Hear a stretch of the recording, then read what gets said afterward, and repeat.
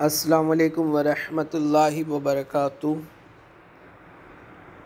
Dear students of Standard 9th, welcome to the online lecture series for the subject of Science 2. In the last lecture, we had discussion on biotechnology and its importance. Today, we are going to discuss about the application of biotechnology in floriculture, nurseries and forestry. So let us start. Nurseries are necessary for various purposes like growing gardens on a large scale, afforestation, reforestation. Seedlings have to be supplied in large numbers for all these purposes. It is profitable in such cases to produce plantlets with the help of tissue culture techniques. So tissue culture was taught to you in the last lecture, in which it was told to you in tissue culture we have to develop tissues with the cells by keeping them in nutritive rich medium, and that cells they grow, multiply themselves into new plantlets, and then they are transferred in the actual field where they grow into a new plant body. So this tissue culture technique is a part of biotechnology, and this tissue culture can be used to grow those plants on a large scale which bear flowers, fruits of excellent quality. Fully grown plants can be produced in shorter duration with the help of tissue culture. Plants can be grown on large scale even if means of pollination or germinating seeds are not available. So many of the time plants grow only due to pollination, only due to germinating seeds. But these plants can also be grown with the help of biotechnology if we have the cells of these plants grown in nutritive rich medium. Okay, and then we have the plants going in a field as well with the help of this tissue culture technique. For example, orchids or pitcher plant do not germinate, but these plants can be easily produced by means of tissue culture. So in a bioreactor, cells can be grown in more nutritive medium and protected from pathogens. Bioreactors are useful for producing plantlets on a very large scale. So can you see here, these are the bioreactor, okay, where we have the plantlets growing in this bioreactor. You can see how they grow up, and now these grown up plantlets are then kept on soil. They grow there into a new plant. So large number of seedlings or plantlets can be produced in short time using minimum resources and materials. Usually plants produced by tissue culture and genetic modification techniques are disease free. Okay, plantlets produced by tissue culture of the meristem are virus free. So they are free from diseases, they are free from genetic modifications, or they are free from viruses. We can bring genetic modifications in them. Embryos from by conventional hybridization technique between two or more varieties may not grow fully for some reasons. However, embryos produced by tissue culture techniques always complete their growth. Okay, so the problem with hybridization technique, those embryo which are produced from hybridization and technique, they do not fully grow.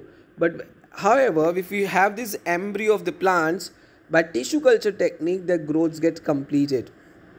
Rare and endangered plants can be grown by tissue culture technique and thus be protected from extinction. We have those rare and endangered plants which are getting extinct, so those can be regenerated, those can be reproduced with the help of this tissue culture technique.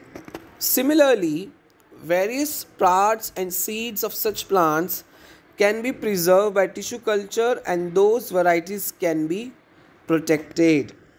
Thus, These are the uses of tissue culture and biotechnology in case of plants. Next year, we will study the use of this technique in the medical field for the conservation of animals. So in 10th standard, we will have a discussion of this technique again, but in use, how these are used in animals or the human beings particularly. Okay. Now here, there are some commercial application of this biotechnology, in particular tissue culture, in agri-tourism, the tourism which are related to agriculture. So let us see what are these agri-tourism concept. If sufficient land is available, the emerging field of agri-tourism would be a good business.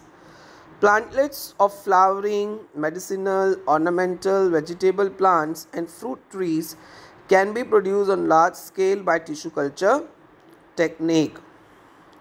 And by growing some of the plants fully, a self-sufficient agri-tourism center can be developed.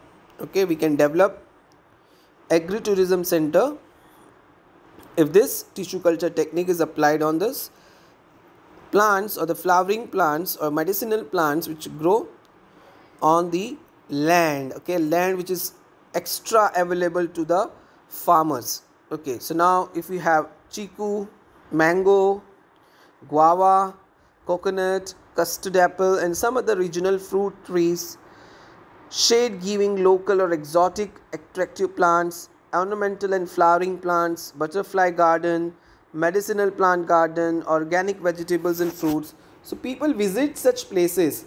Okay, they visit places with such attraction in large numbers. Selling plantlets, seedlings, fruits, vegetable at such places can be quite profitable. Okay, so if we have this kind of agri-tourism, the land which is available apart from the proper farming which is done, so this can also help those farmers who are involved in this field.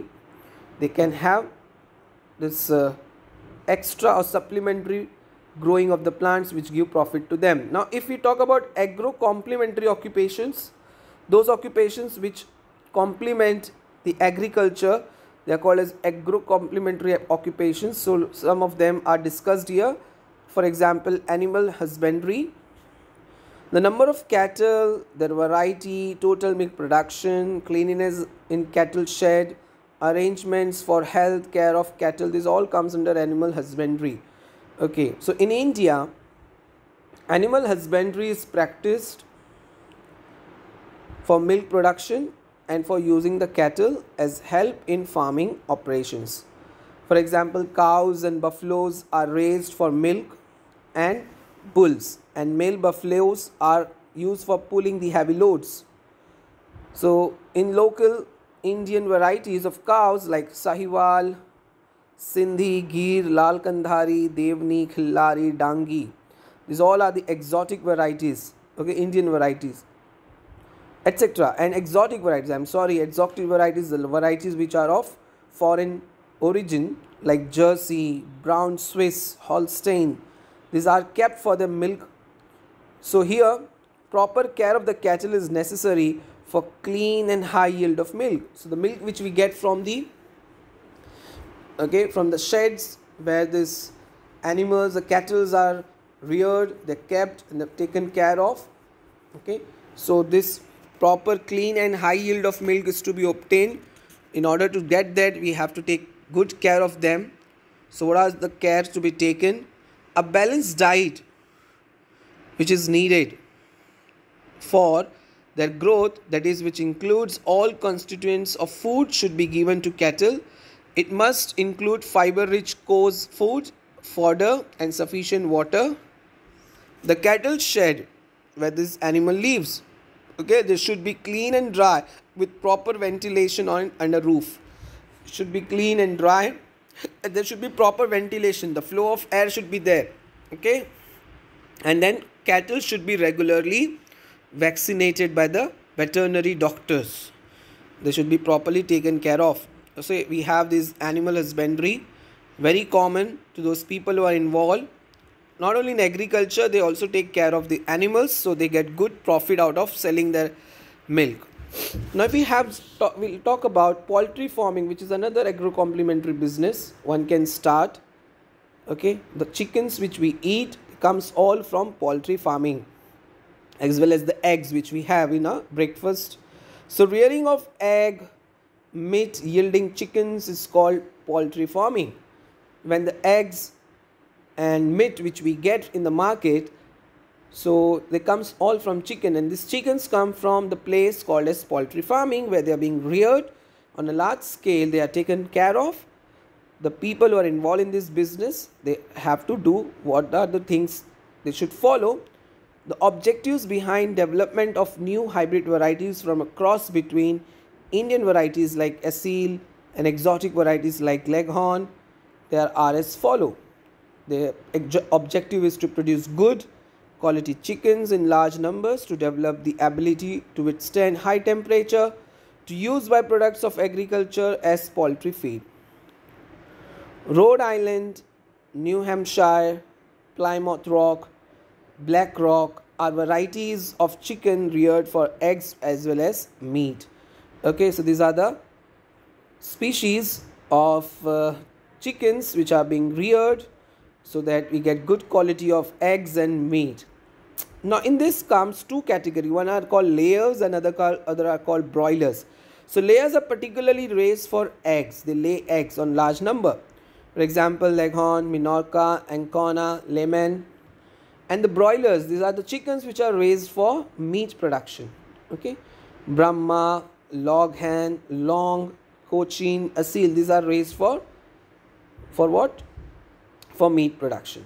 Now another business one can start with is sericulture, rearing of silkworm. Okay, the silk cloth which we get from the market is due to the silk being produced by the silkworms. Silkworms, a kind of moth, they are reared for production of silk.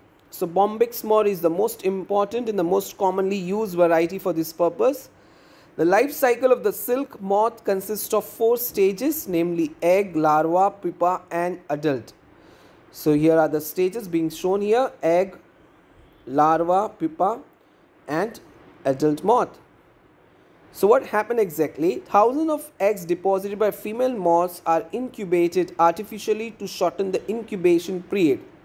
The larvae hatching out of eggs are reared or they are released on mulberry plants, as these larvae are nourished by feeding on mulberry leaves. So the larvae which comes out from the eggs, they are kept on the leaves of mulberry plant or the mulberry trees. They eat these larvae, they eat the mulberry leaves, and after 3 to 4 days, this larvae move to branches of mulberry plant. The silk thread is formed from the secretion of their salivary glands. They secrete sticky substances which are nothing but the silk or the silk thread. Larvae, then they spin themselves, okay, around themselves, this enclose themselves. They spin this thread around themselves to form a cocoon, a covering, and the cocoon may be spherical in shape. Okay, you can see that they encircle themselves in this kind of cocoon. Okay, you can see here they are lying on the branches of mulberry plant. Then 10 days before the pupa turns into adult, all the cocoons are transferred. Before they turn into adult, they are transferred into boiling water. Due to boiling water, the pupa dies in the cocoon and silk fiber becomes loosened. And these fibers are unwound, processed and reeled. Various kinds of fabric is woven from silk threads. So before they turn into adult, this cocoon is boiled, and then inside the cocoon, that adult moth dies, and these cocoons become soft and they are being converted into threads of silk fabric, and then silk fabric is used. They are being processed for production of silk cloths. So this is how another important business, agro-complementary business like sericulture, can be done. Okay, so here we have finished with this chapter number 17. Now inshallah, next chapter we'll discuss in the next lecture. I am going to share the exercise question of this chapter inshallah in your WhatsApp group. So we'll meet next time. Assalamu alaikum wa rahmatullahi wa barakatuh.